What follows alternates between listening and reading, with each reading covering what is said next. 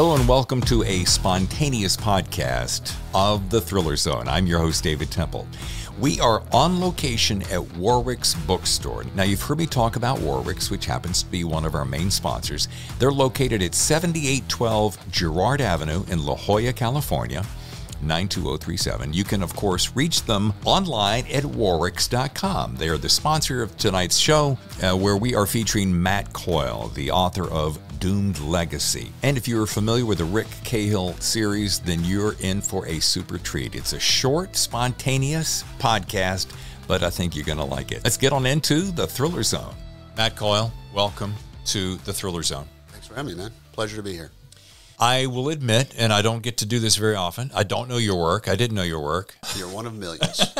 How did our paths cross? Harris Horkin. Yes. Okay. Yeah. Well, I don't even know that well, but I'm going to blurb his next book, and he's a nice guy, good writer. And I think I met him in person once, but just kind of the way the business is, people try to help each other. Yeah. Funny thing about Harris, side note, Harris reached out to me one day. I'm like, I don't know who you are. He goes, well, you probably know my dad, Dick Orkin. I'm like, whoa, Dick Orkin? Dick Orkin was the funny guy of the 80s. When I was coming up in radio, he was doing the commercials for all the big Radio Ranch spots. Okay. Brilliant mind, hilarious. So I'm like, you're on the show. And then I got to read his stuff, and he was magnificent. So I'm glad. Thank you to Harris for teeing us up. It's funny. I am newer to your show. A few weeks ago, I caught it, and I think you had Bob Crace on. Yes. So my publicist, I screenshot it and sent it to her, and I go, this is a target. And then like 2 days later, friggin' Harris just comes out of the blue and says, hey, you guys should talk to each other. Yeah, that's cool. That's called synergy. Yeah. I love it. Well, and it's a small world. I just wouldn't want to have to paint it. So, Anthony Award winner. That's pretty nice. Here's what I love. Rumor has it that, and I was doing a research on all the California thriller writers, crime writers like yourself. And I'm like, okay, well, there's Michael Conley, there's Bob Crace, there's, James Elroy, as far back as Raymond Chandler. And I'm like, and they're putting you right up there at the top. Well, there was one very nice, maybe a couple nice critiques that have say that I'm hanging below those gentlemen. But those are all people who are my idols. Bob Crace is one of my favorite contemporary writers, Michael Connelly, of course. And Bob is kind of, because Michael blurred one of my books, but Bob has kind of helped me a little bit behind the scenes in ways he doesn't even know. So, that's just the way, we were talking earlier about Harris. That's the way this mystery community is. People really help each other. It's really cool. Nice thing about Bob, I have followed him for years, and I don't know what I was expecting. When I met him, he was just so down to earth and so real and so nonsense about everything, and which reflects his style. And then when I started speed reading your first couple of chapters as I was preparing for today, I was like, oh, wow, I can really chew into this guy, because that style, that minimalistic, shred out every ounce of fat, Elmore Leonard minimalism is so great. Well, thanks. There's another, Elmore Leonard. It's nice to mention him as well. It's funny when I go back, because I'll be reading tonight, Warwick's. Every time that I read something, I'm editing. I go, why didn't I edit this? I could have cut 15 words in the first page. And speaking of Robert Crace, I heard him say the same thing one time. He goes, man, I never stopped the editing process, and I completely agree. Isn't it funny that and how many edits do you think you go through? Oh, shit. I do... My first draft is very organic, open, wild. I put everything in. I don't care if it's not very good. So I revise probably 4 to 5 times. Some are pretty quick. Like the first one, I'll slash maybe 20,000 words or something, and then fine-tune. The book I'm writing now, not Doomed Legacy, but the next one that comes out next year, I actually am adding in my further draft something a little different. But I try not to worry about it. I try not to worry about, whoops, went the wrong way. You've done this before, keep plowing. But, I do quite a bit of revision. Yeah. It's been said by many great writers that writing is, or revision is writing. But, generally it's not a huge, story edit. Yeah. But there's some little twists here and there, but it's always taken out those words that, like Elmore Leonard famously said, the words that people skim over, but it's hard to always find them. I think someone else that does that is probably James Patterson. This is my favorite note that I got. So yesterday's Echo wins Anthony for Best First Novel, San Diego Book for Best Mystery, and the Ben Franklin for Best New Voice in Fiction. This is all on the debut novel. I got to say, the Ben Franklin was a silver. It was a silver medal, so it was like the runner-up. But everybody gets that wrong. But I can't feel like I can take credit for the gold. Yeah. Anyway, I interrupted you in the middle of your. No worries. I think I got that right off your website, so I'm not surprised. Okay, and I'm thinking to myself, and this is just me being me. I'm like, I think I can write halfway decent. I'm like, how does a guy come out of this with a debut, and then I go, well, what was Matt doing? Well, he must have been in school this whole time. He must have been writing. But you had many other careers at the same time. Yeah, I think it's a stretch to call them careers. I had jobs. I worked in the restaurant business for 10 years. I worked in the golf business for 10 years. Then I got into sports licensing. And that was the long one. I worked there for 16 years. But I wrote 6 books while I was working there full time. But, the reason, and thanks for the kind words, a lot of the awards is kind of luck, but, it took me 10 years to get published. It took me 10 years from writing on a floppy disk, writing on an IBM ThinkPad used with a floppy disk drive. I call it writing in a cocoon because I didn't know anything about, I've read the genre my whole life, but I didn't know anything about writing a book.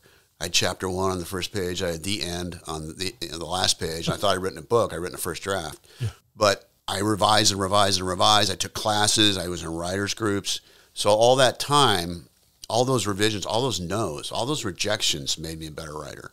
If I would have somehow gotten picked up earlier, wherever my career is now, I don't think it would be on the same level because every rejection, I was doing the wrong thing. They say because I was writing my first book over and over, and sometimes they tell you don't give up. You're being rejected by the marketplace. Start something new. Yeah. And I just started something new when I was rejected by an agent who was kind of like a C agent that I don't even know if she's gotten stuff published since. Yeah. But my mentor is Carolyn Wheat, and I sent her the rejection. It was a very nice rejection. She told me where she thought I was coming up short. So I sent it to Carolyn, and I said, should I go one more time with this book? And she said, $7,500 in the manuscript. I'll let you know. And I did. And she gave me 12 pages of single-spaced notes. And 2 years later, I got an agent. And then 6 months after that, I got a book deal. But all that revision made me a better writer. Because you're using the muscle. It's forcing. You can only get better at anything by repeating it. And it's so easy to look back now because it just seems like a flash. But during the time, it was a lot of. I was in sales most of my careers. Or jobs. Yeah. And so I'm used to rejection, but they were rejecting my company's product. They weren't rejecting stuff from my gut. So, right. But it helps to have that background. But I'm so thankful for it now that for every rejection, every ignore I got, so I finally had to get to a certain level. What do you think is the toughest thing that most writers face today that they go, oh, like if you could just go, okay, just take a breath, be patient, and this one thing right here that you're really hating because it sucks so bad and it hurts or it's aggravating or it's tiring, just get through that and you'll be okay. I think you nailed it in the question. Be patient. Yeah. And that's the hard thing, especially in today's world. Yeah. Everything is so instant. Yeah. It takes years and years to develop craft, and it takes years and years, the nebulous thing, voice. Yeah. I didn't have a voice until I was probably stealing from Chandler a lot. I didn't really have a voice until probably 3 or 4 years in writing that first book. It takes a long time to develop these things, and it's not something you can really aim for. It just comes with the constant writing and revision. Nobody wants to hear it, but be patient. And there's plenty of writers. I've known writers in writers group that I thought were incredible writers. But they just quit after a while because it's hard, you know. Better writers than me. But they quit because they didn't have to do it. I have to do it. I mean, I wanted to do it my whole life. Yeah. It took me 30 years to realize you got to write to become a writer. And then once I finally did, I can't stop. I mean, some days I hate it. Most days I hate it, but it's what I was born to do. But, if you don't have that, man, it's so hard. There's so much rejection. There's so much, I'm not going to say negativity because everybody's pretty... They're not necessarily doing things in a negative light, but there's a lot of no's. You have to develop a thick skin, and you got to remember why you're doing it. And you're doing it because you have to, and you love it. Yeah. All right. So before we get you out there to do your gig tonight, let's talk Doomed Legacy, which drops tonight. Tonight being the 15th of November. This will air a little bit later. But let's talk about that book, since I have not read it, because we really pulled this together on the fly like 48 hours ago. So you don't have to worry about me giving away any spoilers. Good. But what's the story about? Well, first, quick background on Rick Cahill. He's a former cop in Santa Barbara. About 18 years ago, his wife was murdered. He was arrested for the murder. Never tried, released, but never exonerated, and thought by many to be the guy who got away with murder. Whether he didn't do it, but he feels responsible because of the actions he took the night she died. And so he's carried that that cloud for all these years, and he's become a private detective back here in his hometown of San Diego. Couldn't get a job anywhere else. And he's got that need to try to redeem himself, so every case he takes, he's kind of this quest for redemption. And in Doom Legacy, he's had a hard life, old Rick. He's in the last book, Last Redemption, he was semi-diagnosed. You can't diagnose this until the person's died with chronic traumatic encephalopathy, the pro football disease, CTE. Yeah. And it makes sense because of all the violence in his life. And so he's got that still. But he's in a place where he's never been before. He's got a wife and a child he thought he'd never have. His first wife died. The woman he married was unable to conceive in her first marriage. And so he's got all that going for him, and his life. He's finally reached the point in his life where he's happening. He's working, doing just background checks for big corporations, so there's no chance of getting injured, getting shot, which has happened to him many times. And his wife's happy about that, but he's got this disease. His life's gonna be shorter, but he's also got a new symptom of it, which is this uncontrollable rage, which is a real thing for CTE. Yeah. I happen to know somebody who was with someone who had it, and he almost killed her. Wow. And so he's got everything in front of him, and then he's got this anger that he can't control that's could blow up his marriage. He's kind of hiding it from his wife. He's trying to, so he just takes off whenever he feels it coming up. So, but he has a situation where he doesn't hide it well enough, and the wife takes the daughter, Leah, or Crystal rather, up to Santa Barbara to her family. And so Rick's back with his dog, his trusty dog, midnight, back to the family he's had. It's not like they've broken up, but she's away for a bit. And he takes a case for one of his clients in the HR department for this defense contractor, but they have a civilian side and a defense side. And there's a specific agency, I have it written down, but it's not in front of me. There's a specific agency in the governmental agency that does background checks for potential employees for the defense side, but on the other side, for the civilian side, there's Rick does background checks for this company. It's a good living for him, along with some others.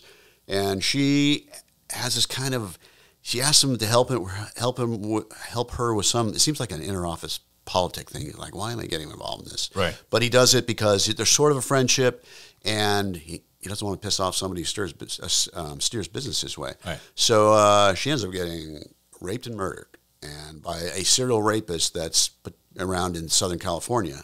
And Rick, because when something like that happens, something he knows, he has to get involved. He doesn't feel responsible for this necessarily, but I was working with her when this happened. I have to get involved. So sure. He bumps up against the cops, unsurprisingly, and they don't want to have anything to do with him. And ultimately, kind of bumps heads with a very secretive detective agency, a mysterious shell corporation, and the defense contractor, and of course a meticulous murderer. Yeah. That's the main thrust of the plot. But for me, the most important thing is always the Rick subplot, is can he overcome these anger? It's not even anger issues; it's rage. Yeah. Can he overcome that, and can he get his family back together all the while trying to solve this murder? One thing, by the way, that was brilliant. One thing I felt like I was stumbling over the place. No. Yeah, I'll fix it in the mix. Okay. What I learned, like I said, I went to an online resource to read an excerpt of your book, and inside of one page, literally, I did not move the page. I gathered enough from that, who he was, what he was suffering from, this bond with the child that was magical, the fact he had a dog. So I was like, I was one page in and I'm in. Oh, cool. That doesn't happen every day. and it happens even less than I say. So that was great. Yeah, it's a delicate balance when you're writing a series. Yeah. And this is book 9. For Rick, everything carries over. When I started writing the series 20 years ago, when I didn't know anything, I wanted every action and bad decision that Rick made had to matter. So that things carry over from story to story, not necessarily storyline, but his history does. And so the challenge for me is when I'm doing a new book, I don't want to have spoilers for new readers, but I want to give them enough for them to have an idea of what's going on. And I don't want to bore my old readers. Right.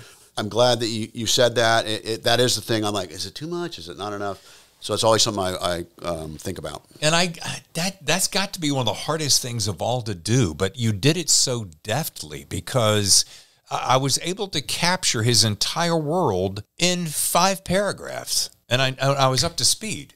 Cool. Enough that I'm like, okay, when I get some free time, I want to sit down and read more of your work.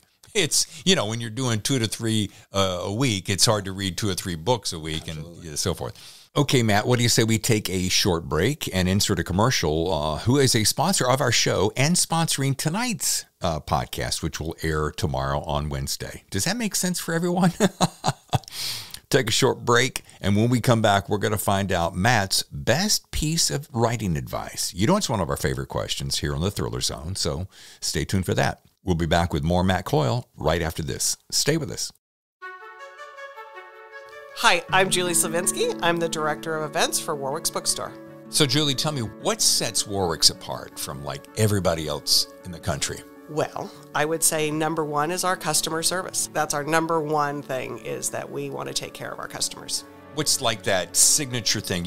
When you go to Tiffany's, they have a Tiffany box, and if you go to Macy's, they have a Macy's bow. What's Warwick's little thing? There's not really a thing that's tangible, but it's more how you are taken care of when you come into the store.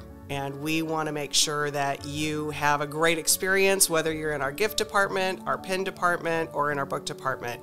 Whatever you come in for, we've got something for you. One thing I've always liked about this store is when I walk in, the way you guys make me feel. And that's, to me, one of the signature things. And that's been for generations for this store. We're a 4th generation owner. Nancy Warwick's a 4th generation owner. And as a community bookstore, which is one of our signature things, is that we are a very big part of this community. And everybody loves us just like we love our customers. And we take care of them and make them feel like they're part of the family, too. For those celebrating the holidays, what have you got coming up for the rest of the holidays? As the events person, I'll talk to you about events. We have lots of things coming up. If you're not on our newsletter email, you might want to do that because you'll get notification of all of these things. Just go to warwicks.com and you can sign up for our email. I'm Julie with Warwick's, and we are so appreciative and love the Thriller Zone. And now, back to the show. Hi, I'm Matt Coyle. I write the Rick Cahill crime series. My latest book, Doom Legacy, just came out, and I have the pleasure of talking to David Temple on the Thriller Zone. All right. All of this is a great lead up to the final question I have. I know we've already touched on it, so we can approach it as though we haven't answered it yet. Or you can go, oh, but I got something else for you, David. And that is this. What is your best piece of writing advice? And it doesn't have to be singular. It can be multifaceted. But so many of my listeners really are up-and-coming writers, or they're some of the people that you talked about earlier. They're struggling to find out, do I have what it takes? I think I can do it. I just need that one piece of advice. I mean, I'm finding out that so many of my listeners listen for this one piece right here. Oh, that's a lot of pressure. For me, it's simple. It's you have to write, and you have to. As I said, I wanted to be a writer for 30 years. I never did it. I did it when I was inspired, which is good for about 3 pages for me. So you have to get a routine if you can. Try to write every day, which I do when I'm under contract, and write when it's hard, write when it's easy, write every day. But read your genre. Absolutely read your genre. That's really important. And if you're thinking down the line to becoming an author and what you do, go to book signings, do things like that, go to conferences. There's plenty of great conferences in the mystery community. But you have to write. And some days, there's nothing easier for me to do than not write. Yeah. And some days I sit there in front of the blank screen and I think, well, your husband, you fooled people for 8 books, but now, that's going to happen. They're going to know that you're no good. And I sit there and then I type away a little bit. And generally, it might take 45 minutes, an hour. But some of those are my best days when I just fight through it, fight through this shit, and push yourself. And you'll find a wellspring of ideas you never thought you had. And also revise every day, the stuff you wrote the day before. It's a great way to get yourself back in the story. And know that when you're a beginning writer, your first draft is going to be horrible. In fact, when you're not a beginning writer, your first draft's not going to be very good. The great Jolla once said, I give myself permission to write like shit when I write a first draft. And I do too. And he didn't even have to tell me that. I was already doing it. Yeah. But yeah, just write. It sounds stupid, but it's the thing to do. Work your muscle. We were talking about it earlier. Yeah. Force yourself. And if it's an hour a day, that's fine. There's plenty of days, I'm sure, when all of us aren't doing it. But if you force yourself that hour a day, at the end, you're going to go, well, I got something done today. Yeah. And you feel better about yourself. I've used this analogy before, and for some reason it works, especially with your background. I think you're going to get it. And I say to my friends, they're like, hey, you want to go play golf? Oh, I suck at golf. Well, when's the last time you played? 4 years ago. Okay, well, then you're never going to get good. Get out of my face. But if you take a club, any club, 1 or 2 clubs, and you just go out there, not an hour, not 30 minutes, how about 15 minutes a day? Yeah. And you just work on that muscle memory. You're going to automatically get better. Absolutely. Same thing. I'm just going to go out and drive it. I don't care if it looks bad. I don't care if it whips to the right or to the left. You're honing it in. You're figuring out what works. And that's what I tell people about writing. I mean, why do we think, well, I should be able to get there and write a really great chapter at the first go? Why would you think that? Yeah. It's going to be terrible. Yeah. But I would also suggest getting into a writer's group. If you have beta readers, that's fine, but writer's groups are fantastic. Beyond having someone else critique your work, you're forced to critique other people's works, and it makes you think more about the, what you're doing, the craft. Okay, Matt, I know you have to go. Thanks for having me, man. Pleasure to be here. They're waving us on. You have to get on downstairs and get ready to do the show. So thank you so much, folks, for joining us for this impromptu and spontaneous podcast, pre-recorded at Warwick's in downtown La Jolla. Thanks again to Matt Coyle and his remarkable book, Doomed Legacy, which drops right now. It's available right now. And I want to say, once again, thank you to Julie, the events coordinator, and Nancy, the owner of Warwick's here in La Jolla, California. We appreciate all that you do for the community. And of course, we appreciate your sponsorship of the Thriller Zone. We're going to take on off. We'll see you next time for another exciting edition of the Thriller Zone.